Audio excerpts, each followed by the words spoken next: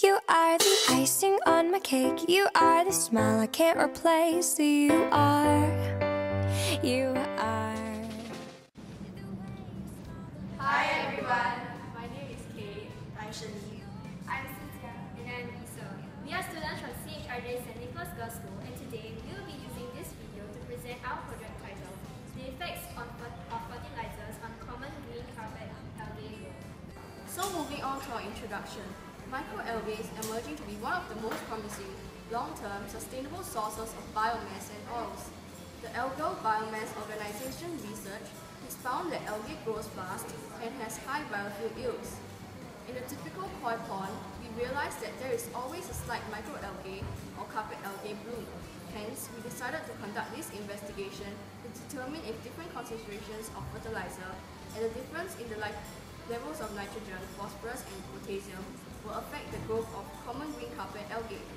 It was hypothesized that when a lower concentration of potassium fertilizer was used, the growth of algae would increase. Our objective for carrying out this experiment was so that we can infer which nutrients are most desirable when cultivating algae, and perhaps develop a greater understanding of the advantages and disadvantages of algal biofuel.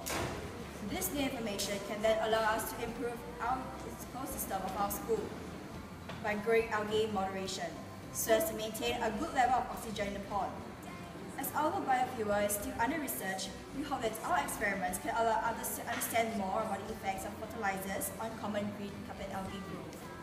For our apparatus, we used 2 plastic containers, each of 2 liter capacity, 4 styrofoam cups, glass beakers, glass stirrers, filter paper, conical flasks.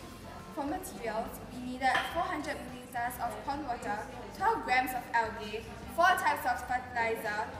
We used nitrogen, phosphorus, potassium, and a control, and 800 milliliters of distilled water.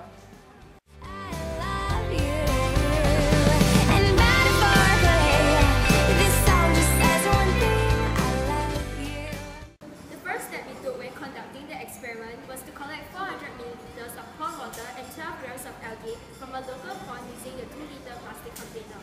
Then we labeled 4 styrofoam cups with nitrogen, phosphorus, potassium, and control. Using a glass beaker from the science lab, we poured the 100 milliliters of pond water into each cup. After doing so, we dissolved 1 gram of nitrogen fertilizer in 200 milliliters of distilled water in the second plastic container. We then repeated this for the phosphorus, potassium, and control fertilizers.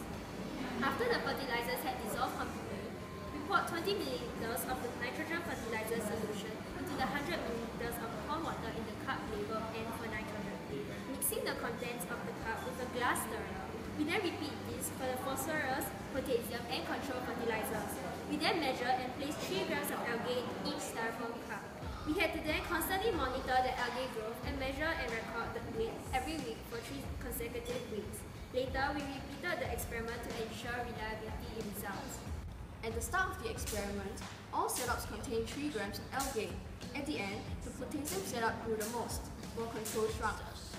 As the potassium setup had more growth than control, we can infer that the lack of potassium leads to algae growth.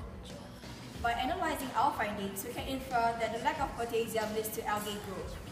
We can also infer that algae shrinkage is a result of dehydration when pond water evaporates completely. Thus, we feel that our experiment has been a success as we managed to observe an increase in algal mass during the second week of the experiment, thus obtaining the desired results and proving our hypothesis to be correct. As a follow-up investigation, we can use different types of microalgae to observe the patterns of growth would differ from species to species. In conclusion, our findings show that the fertilizer with the less concentration of potassium has the greatest increase in the mass of algae growth, and this will enable us to improve the ecosystem of the koi pond by growing algae in moderation, so as to maintain a good level of dissolved oxygen in the pond. Microalgae is also emerging to be one of the most promising long-term sustainable sources of biomass and oils. Hence, we can infer which nutrients are the most desirable when cultivating algae, and perhaps develop a greater understanding of the advantages and disadvantages of algae biofuel. We have come to the end of our presentation. Thank you.